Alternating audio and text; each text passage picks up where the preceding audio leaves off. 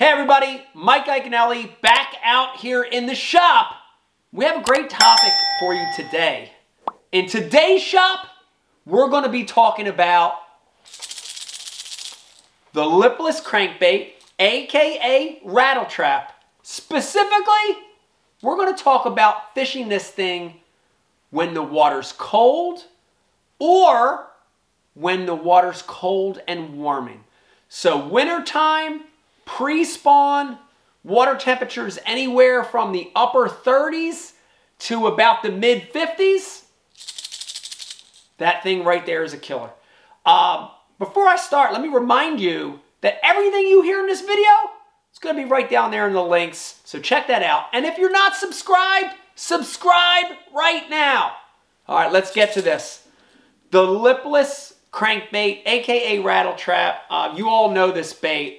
And when you look at it, it's called a lipless bait because it's like a crankbait, right? It's a hard-bodied bait.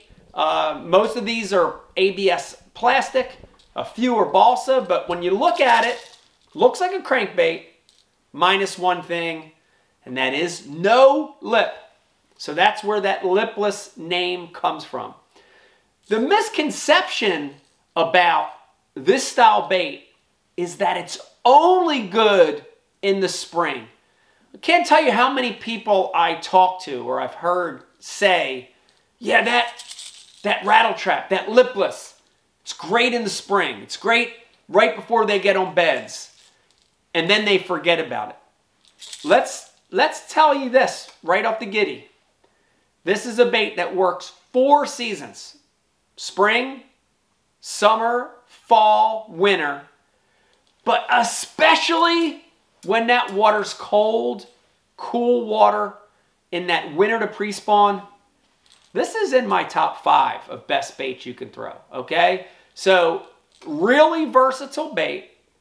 The other great thing about the lipless, and remember, it's called a lipless crankbait. Like a crankbait, it elicits 2 kinds of strikes from bass. You know, bass that are hungry, 100% will attack this. Feeding fish will attack this. It's got sound. It's got vibration. Guys, look at the profile. Look at the silhouette of it. Does it get any more bait fish or shad oriented than that? It does not, right? So feeding fish will strike it. But the great thing about a lipless, especially in that cold water that we're talking about, winter pre-spawn, is that you can generate a reaction strike with this bait as well, okay? So feeding fish, yes. Non-feeding fish, yes. You're going to make them bite it. So we're going to start getting into this bait, and I want to go over the 3 different size baits I use.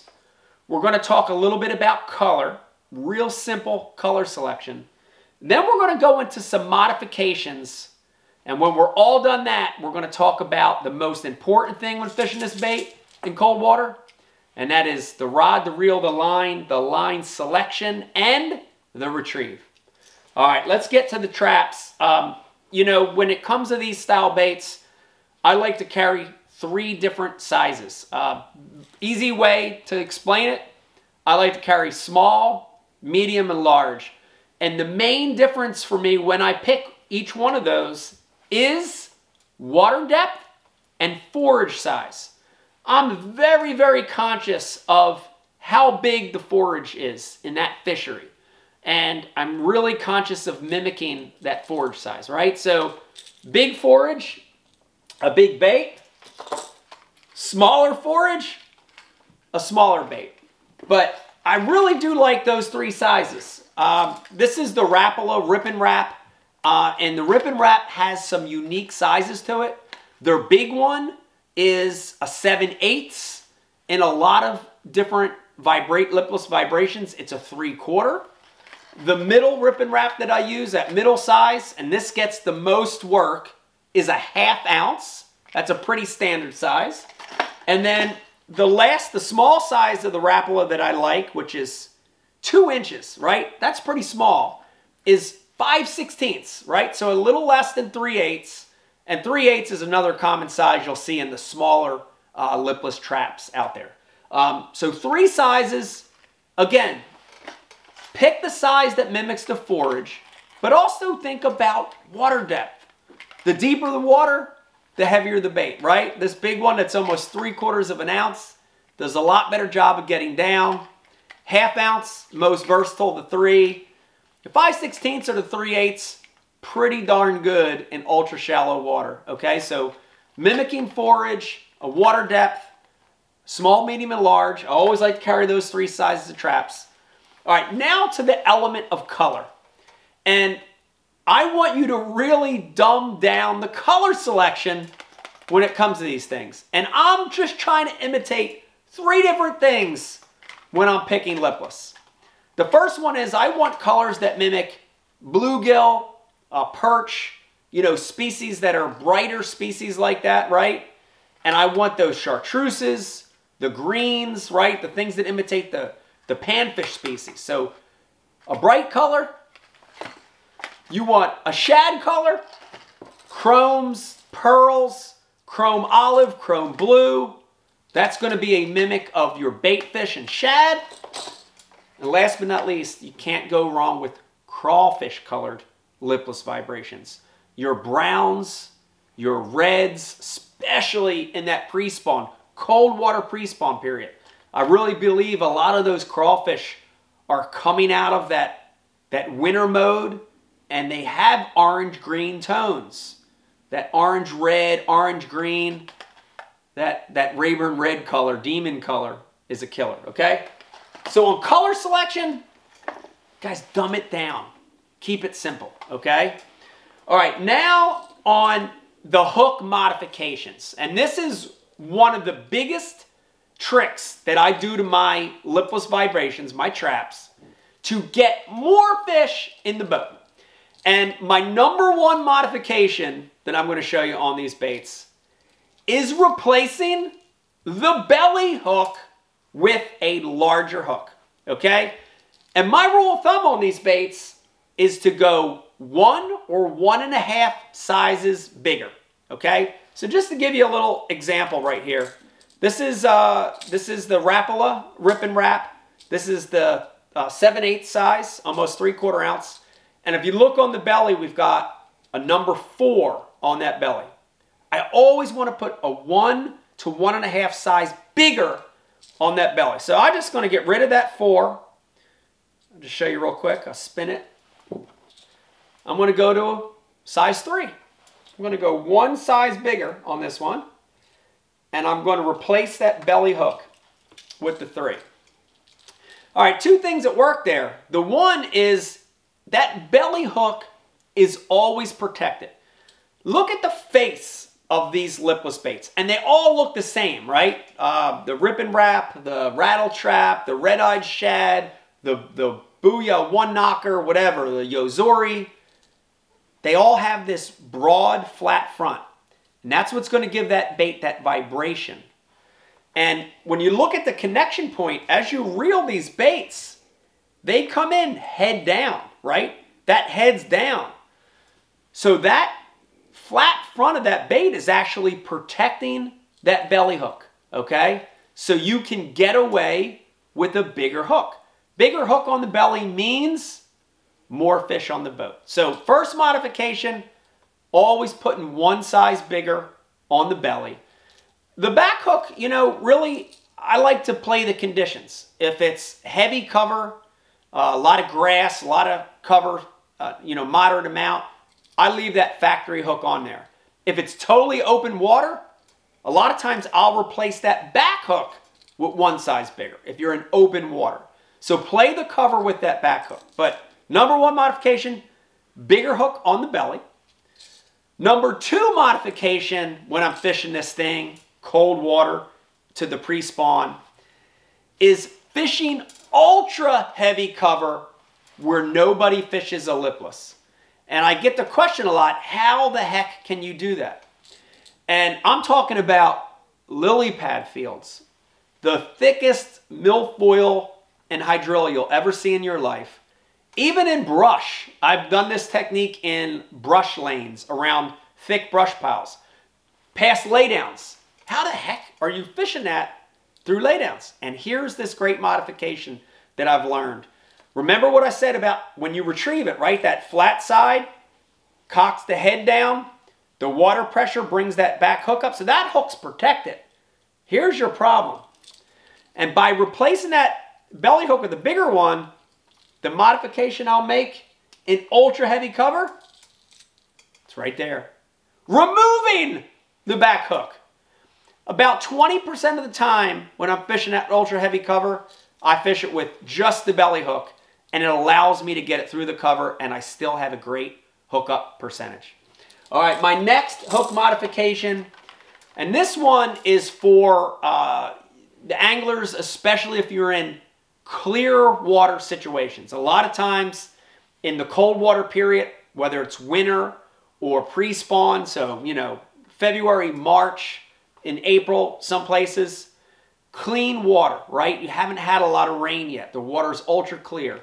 This is one of the coolest little mods that I've seen, and it is called a bladed hybrid treble by VMC. I'm going to get one out and show it to you. It's basically, it's a treble hook with just a small little blade on it. And it's a perfect add-on to a lipless when you need more flash. And a lot of times that is in clear water situations. So I'll just thread that on the back. Does not affect the action of the bait whatsoever, but in clear water, I'm definitely going to generate a few more bites by having a little flash on the rear. So clean water, cold clean water, add some flash. But my next hook modification, my last hook modification, comes in dirty water. And this one is adding a feathered treble in dirty water. And so in clear water, I want that flash, but in dirty water, I want that buoyancy and bulk of some kind of hackle on the back. Duck feathers, chicken feathers, synthetic, mylar, whatever it is. That tail gives it bulk, gives it more presence in the water, and in dirty water, that little add-on will 100% get you more bites, okay? So 3 really cool hook modifications with that bait. All right, let's get to line. Then we're going to talk about rod and reel, and then we'll get to the nitty-gritty. On line with a lipless vibration, I love to fish one of 2 style lines.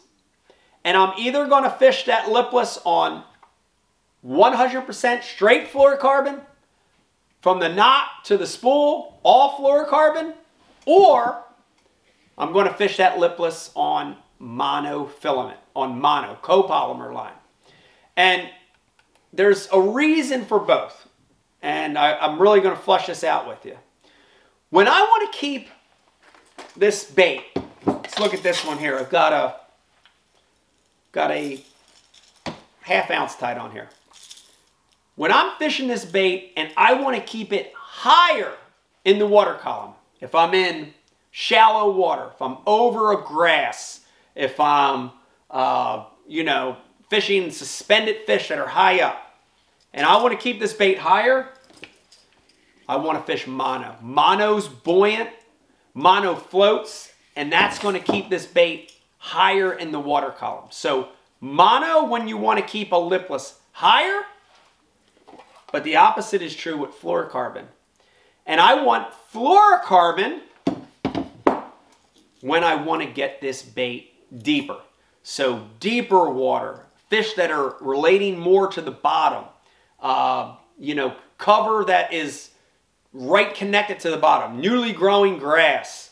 When I want to get the bait deeper, I'm going to go to fluorocarbon because fluorocarbon sinks. It's dense. So it's going to help that bait get down, okay? So mono or fluorocarbon. All right, now I know what you're saying. Why not braid? Why not braid?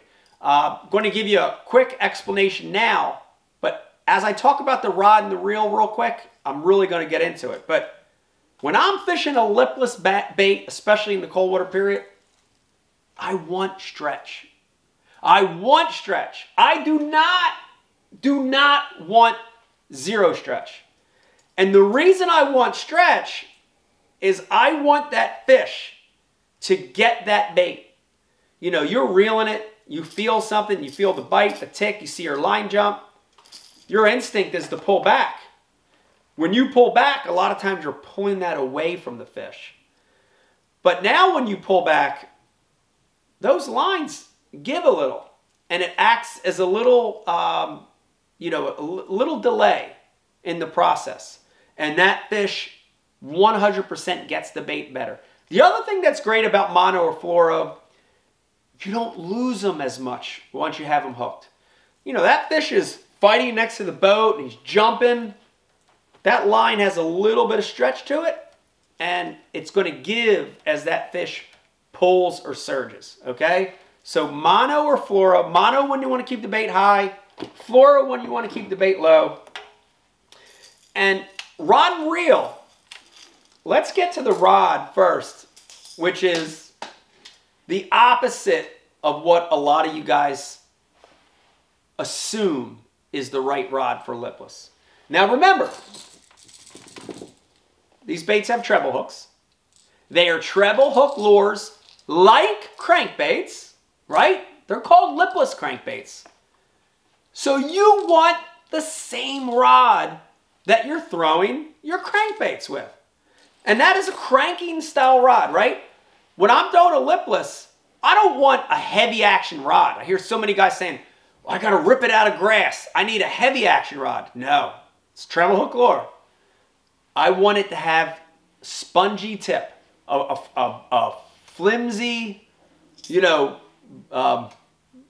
parabolic tip, bend to it. And once again, that tip's going to help me make long casts. It's going to help that fish get the bait before I set the hook. When that fish is fighting, it's going to give to the fish.